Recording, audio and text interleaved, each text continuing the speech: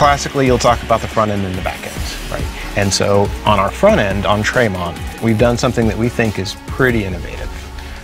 Typically, you predict, you resolve branches, you go fetch instructions, and then you decode the instructions and then you hand them off.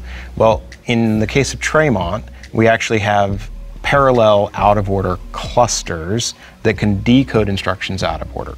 So every time you've got a branch, which happens pretty often in normal code, we'll go and we'll fetch new data and we'll balance across these two clusters, which allows out of order in the front end. Each one of those is a 3-wide decode. The latency, the throughput of all of those is kind of the same that you get out of a classic 3-wide machine, except now it goes all the way to 6-wide. So you have that additional parallelism.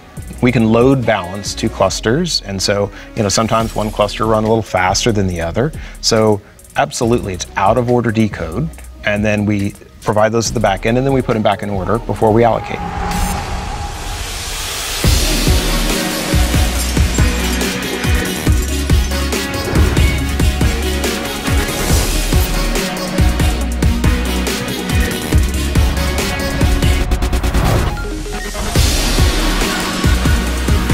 You've got to have balance, right? So yeah, with that front end, now we get to the back end. So here it's, we can do 4 instructions per clock. We have 10 dispatch ports.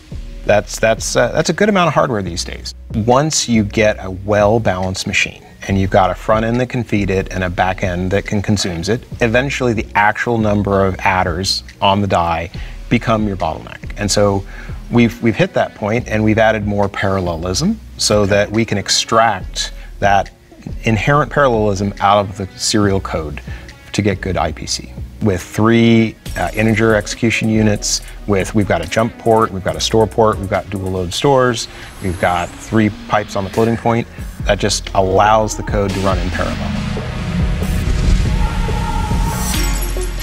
Once we've reached a certain level of performance, you need to do more loads, right? There's a certain amount of every program that's loads, and so we've hit that point. And we did it in a little bit different way than Core has done. We made it generic. So here we're doing 2 loads or 2 stores or a load and a store. And that allows us to have bandwidth for what the workload needs. And getting more loads done per cycle absolutely helps IPC at these performance levels. We added more cryptography as well. So SHA, AES, those all see performance improvements because encryption is important to all of our customers. For the L2, we made sure that, first of all, we could hook up to Intel's fabrics, right? So they have different fabrics for different products, and we made sure we were compatible with all those so we can go into the same infrastructure. That was a very important motivation. And the other thing is that L2 cache, which we share among 4 cores, goes to 4.5 megabytes, but it's scalable, so each product can actually choose the size that's right for its market.